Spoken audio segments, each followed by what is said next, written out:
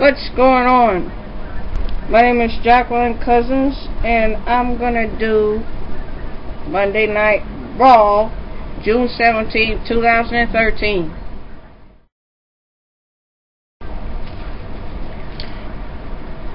First I want to go through some payback reviews. Now, for those of you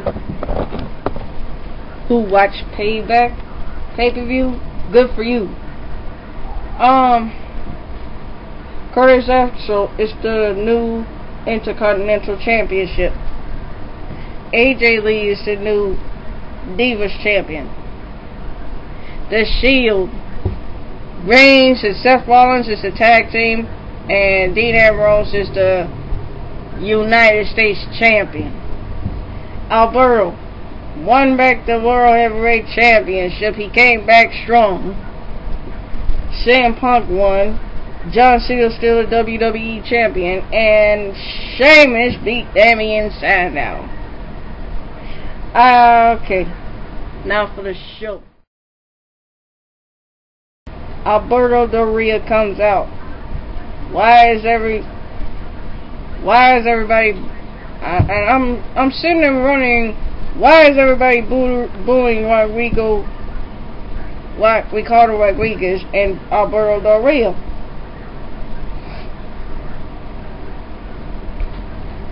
I see why. Dolph came back on a 5-week layoff. Some stupid shit. Many people don't like the way Alberto won the title, but what about the way Dolph Ziggler won the belt, huh? Y'all didn't say nothing about Dolph Ziggler beat Alberto with an injured leg. He blames the people who cheered for him. I don't see why y'all don't blame Alberto. I don't see how people gonna cheer for somebody like that. And people are cheering for Dolph Ziggler's name. Jack Swagger disrespects the Mexican people, and all I hear is USA. That's Alberto's words. I don't even see why they cheer for people like Jack Swagger either. I mean, he got brainwashed by Zeb Coulter, Mr. We the People. He's talking about he's going to give the people a second chance to give him the respect that he deserves. Well, people don't like you, Alberto. How are people going to respect you? But then CM Punk shows up. CM Punk wants to talk to Alberto again. He talks about his 434 days of being WWE Champion. CM Punk says he's out there that because he heard Alberto said that he was the best in the world, he wants to challenge Alberto Del Rio. Paul all of a sudden wants to say his piece. Why do Paul always got something to say when every time his clients are in shambles? His so-called clients. Paul kept talking, and Paul just can't. CM Punk trying to get Paul to stop talking. Paul just kept talking. He can't shut up. And what he just said was, well, my client don't fight for free, and he goes on and on and on. And Paul finally stops, and CM Punk finally stops him. Paul, he was like, what is you doing? Paul Heyman said something about him being beaten from last night, and the title wouldn't be on the line. Alberto said, you don't want a piece of me. Now, Vicky Guerrero comes out and makes the match of Alberto Del Rio versus CM Punk. Now, Vicky got a major surprise for all the McMahons, including Triple H. Paul claims that he's speaking out of concern. Yeah, right. Paul claims that he was speaking out of concern. CM Punk tells him that he almost cost him the match. which was true. CM Punk then goes on saying, I don't need your help.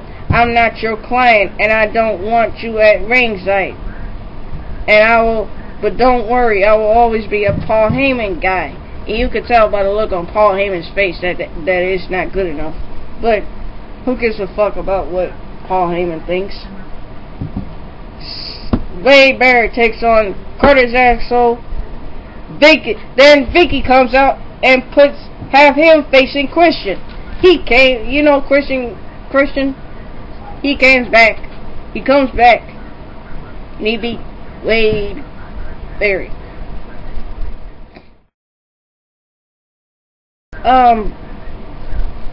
Well, Cody Rhodes, Vicky gives the fan a chance to decide which stipulation for the match between Randy Orton and Daniel Bryan. It's in the three options. Option A is no DQ. No disqualification. Option B, no count out. Or option C, 2 out of 3 falls match, which is interesting. Very good, Vicky. And we got Cody Rhodes and Damien Sandow versus Sheamus in a handicap match. I hate handicap matches with a passion. I really don't like handicap matches. Okay, they beat Sheamus, but he broke kicked Cody Rhodes. Dumbass.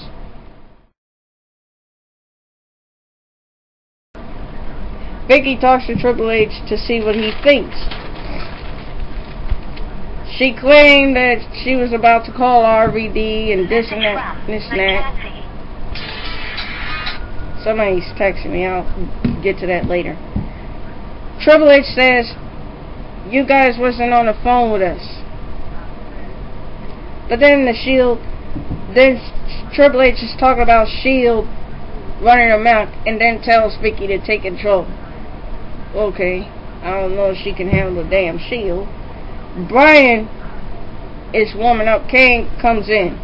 He asks if they can talk, but then he is claims that he's too busy. They started arguing over what happened at Payback and all that bullshit. Now we get to Randy Orton versus Daniel Bryan. They get to have, thanks to their fans vote, large amount of votes, they get to have a DQ match.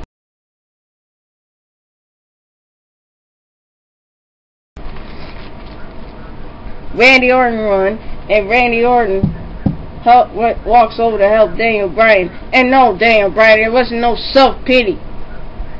We should stop acting like that.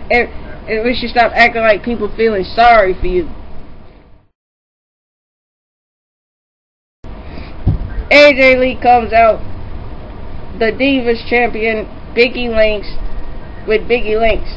Now, she claimed she was proud of the way she did to Caitlyn. I wasn't.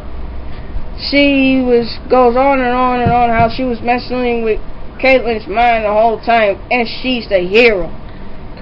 Okay, let me say something about AJ. AJ plays mind games with Caitlyn. But yes, she wants to be the hero of this. A hero does not play with somebody's mind like that, AJ Lee. Not AJ Styles, because AJ Styles is not no hero type. So,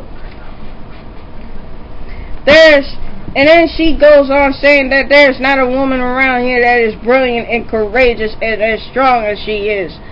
Okay. Neither one of these match the shit that she did to Caitlyn. Brilliant, courageous, and strong. Are you out of your mind? Then she calls out every woman, and then Stephanie comes out. Then AJ goes, when the McMahons comes out, this is what kills me. Wrestlers act the fool, but when the McMahons comes out, they started sucking up to them, kissing their feet. AJ does the same thing.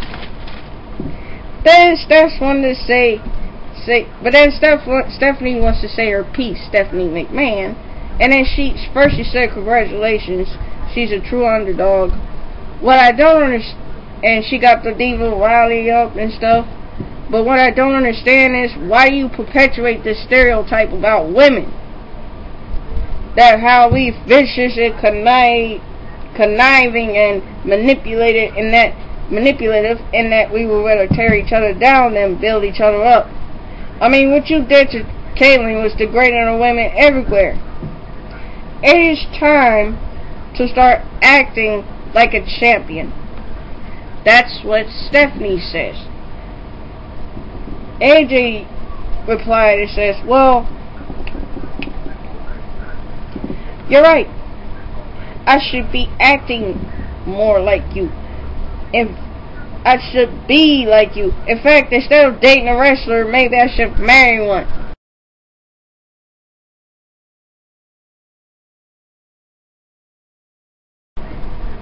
Then she started talking about Stephanie's daddy issues, which is absolutely none of her business.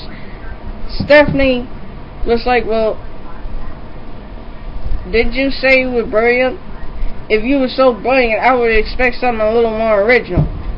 AJ claims that she was original. What she did to Caitlyn was wildly original. That was my masterpiece. And then AJ gives these crazy eyes like that's supposed to intimidate Stephanie.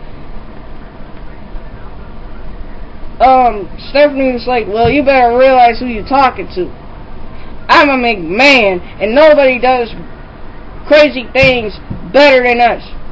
Now, if you want to be a champion, I suspect, like I said before, I would suggest, like I said before, you need to start acting like one. And then AJ goes on, and then AJ started saying, I am the Divas champion. I'm more like you, even younger. And then, oh my God, well, Stephanie lowered down the mic, but she didn't lower it enough so I can still hear her. She's like, well, you're the Divas champion, but guess what? I can take it all away from you just like that. As a matter of fact, even if I want to, you won't have a job anymore.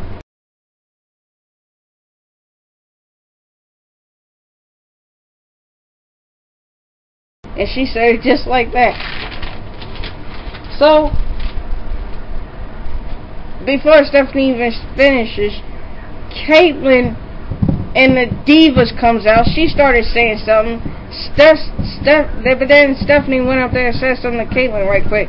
Okay, I'm gonna let that by because of what you've been through, but don't ever interrupt me again. And that goes for all of you. Stephanie left. Caitlyn kept finished confronting AJ and then attacked her. And AJ went freaking ballistic. That's what you get, AJ. Recognize who you dealing with before you start dealing with them. Before you start humiliating them on stage like that. Let me get into this. Okay, remember what Caitlyn did? I forgot to bring this up, but remember what when Caitlyn was looking for her little secret admirer, and she found one. She thought it was Ezekiel, but they all played her, and then AJ comes out here talking about, oh, you just trash and all that bullshit, and then Caitlyn attacks her. First of all, what AJ did was kind of stupid. I don't know how shady it is. How you gonna sit up here and use a secret admirer?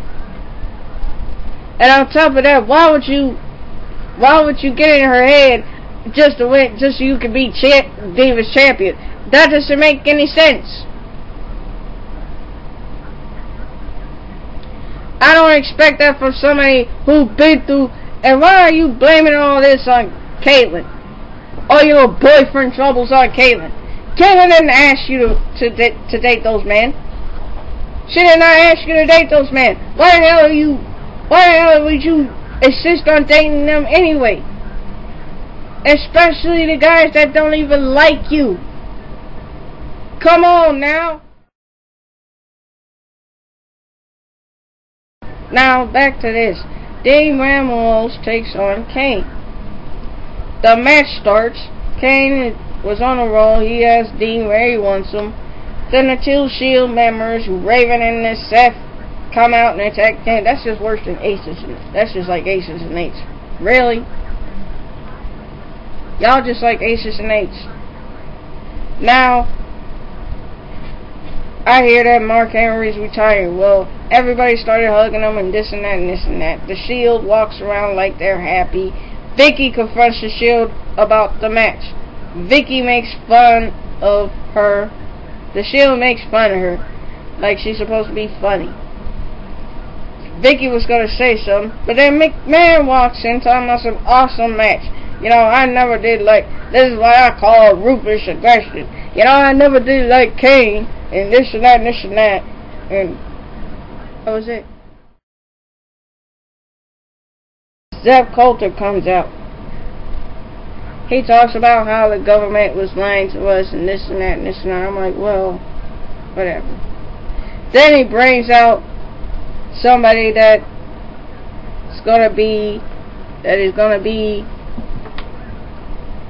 with them side by side. He decided to bring in Antonio Cesaro from Switzerland. Zeb Coulter claimed he don't like immigrants coming in this country stealing the America's job, but yet you bringing in somebody from Switzerland, which is another country, not a state in this country. Seth, you're a goddamn hypocrite. I swear you are. He takes on William Regal. He's supposed to be taking on William Regal in a match. Antonio Cesaro won.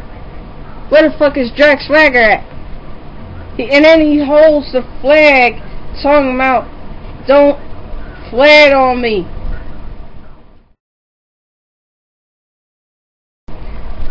Okay, here it is. John Cena comes out. He won 3 stages of hell. Buyback is not cleared. Well, he might not be back soon. John Cena makes an announcement. 2012 was the worst year, but now, this year, he's back on top. He's already know there's a majority of fans that don't even like him, and a majority of friends that do like him. But the people that know when he step in and out, he go to war for the people that likes him, for the people that believes in him. He holds no grudges against any challenge. He steps in front of them, and then Mark Henry comes out. Not to fight John Cena, no, but to make a statement. He offers a handshake to John Cena, and John Cena was going to leave, but yet Mark Henry wants him to stay. I don't know why. Dude holds a sign that says Mark Henry fan, which was really nice. He said he respects the company and the wrestlers and the fans, and he's thinking about wrestling one more match before he retires. He talks about how he got a chance to travel the world and meet new people. He sent his wishes to his family that supported him. And then he tells them, I'm coming home. John Cena comes over and suddenly raises his hands up. Then suddenly Mark Henry gives him this big old grand slam. Slam him on the ground. And I'm thinking, I was confused at first, but then Mark got us looking stupid.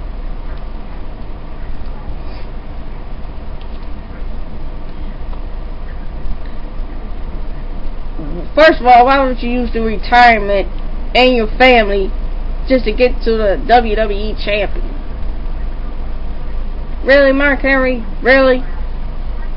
That is the most stupidest thing I've ever heard. That is the most insulting. That is insulting to the retired wrestlers everywhere. That's so stupid. Paul talks to Kurt Axel and gets interrupted by Matt with questions. Then CM talks about CM Punk getting on his own, being on his own, and Paul claims that he's Paul's best friend, and he was talking about Kurt Axel, and he wants to talk about Kurt Axel. I ain't starting about Paul.